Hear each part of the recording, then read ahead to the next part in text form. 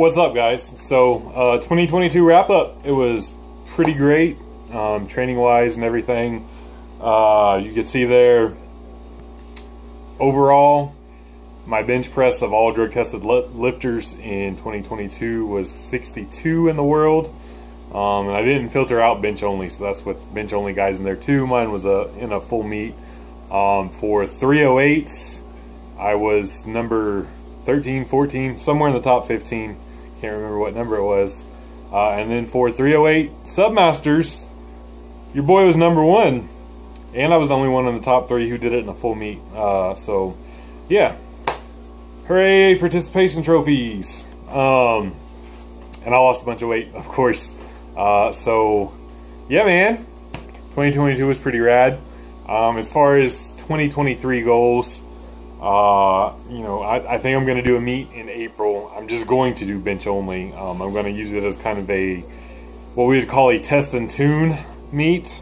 I'm going to experiment a little bit with some training principles, techniques, peaking nutrition, and see how that goes.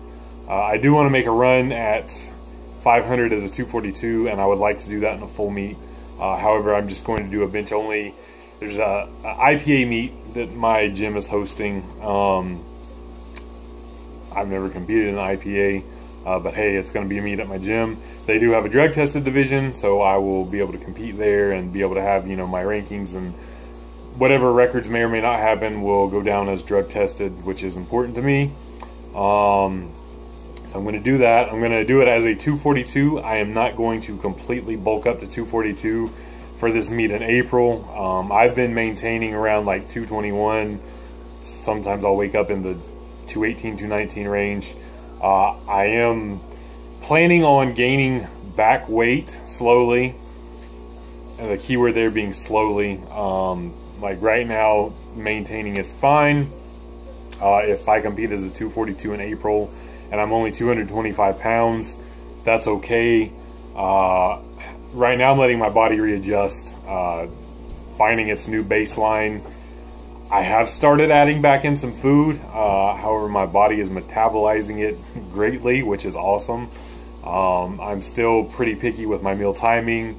When I do consume more quantity of food, it is typically on my hardest training days and post-training.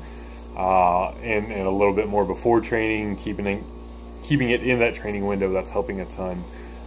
So taking it slowly, there's absolutely no rush. Like I said, this meet in April, I'm not worried about getting all the way up to 242 for it. Like I said, that's probably where my weight's going to fall, is technically in the category. And I don't want to water cut or anything to 220, even though I could. I don't want to maintain right at 220, even though I could. Like I said, I want to use this as a kind of a tune-up to try a couple new things, both training-wise and nutrition-wise, and of course you guys will see that as it goes. But yeah, 2022 is great, and I'm just looking to keep up the momentum going into 2023. If y'all have any questions about it, feel free to comment. Tell me what your goals are going into 2023. I want to hear it. Peace.